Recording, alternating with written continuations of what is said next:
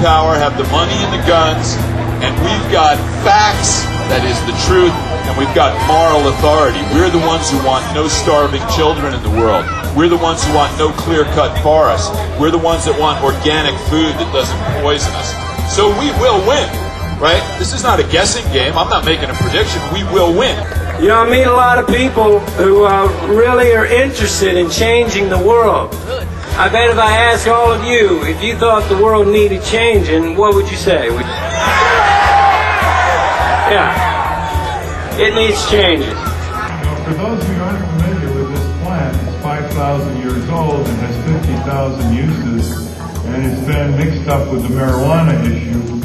Industrial hemp is a source of food.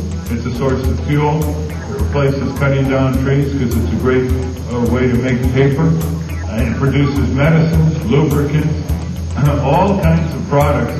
And it's a plant that can be grown almost anywhere in the United States with almost no pesticides or herbicides. It's the longest, sturdiest fiber plant on Earth. The farmers can grow the grains to make the biodiesel, they can grow the grains to make the ethanol, and they can make their biodiesel, and then with the waste product, using potassium hydroxide to have a good soil builder, the ingredients to make potash. So that's the loop. Got to close that loop. Our challenge is to convert that public support into public policy, and I have a couple of specific suggestions for how I think we get there. First, we must contact our elected officials at all levels of government to let them know there is a large constituency of voters out there who oppose treating marijuana smokers like criminals. So candidates need to know that we can mount a sizable number of people.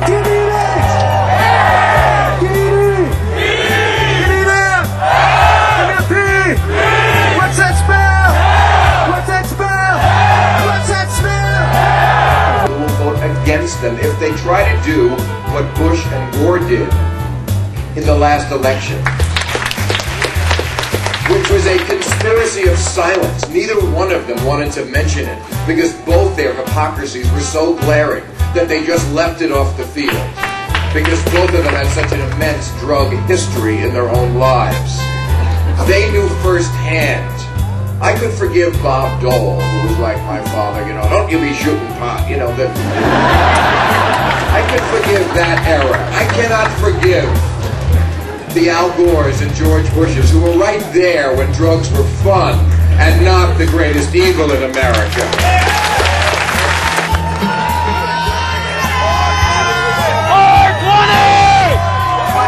Who do you think got better weed in college? George Bush Jr. or Bill Clinton?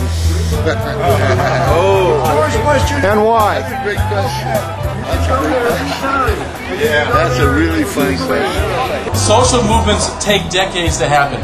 You know, women worked for the right to vote, the right to own property for 100 years until it finally happened. The ending of slavery took hundreds of years before it finally happened. Civil rights for minorities took hundreds of years, but it did happen. But it is difficult. As long as the patients and those of us who use it recreationally as well have to fight against a large, ever-growing, corrupt prison industry that supplies cheap labor, guess who for?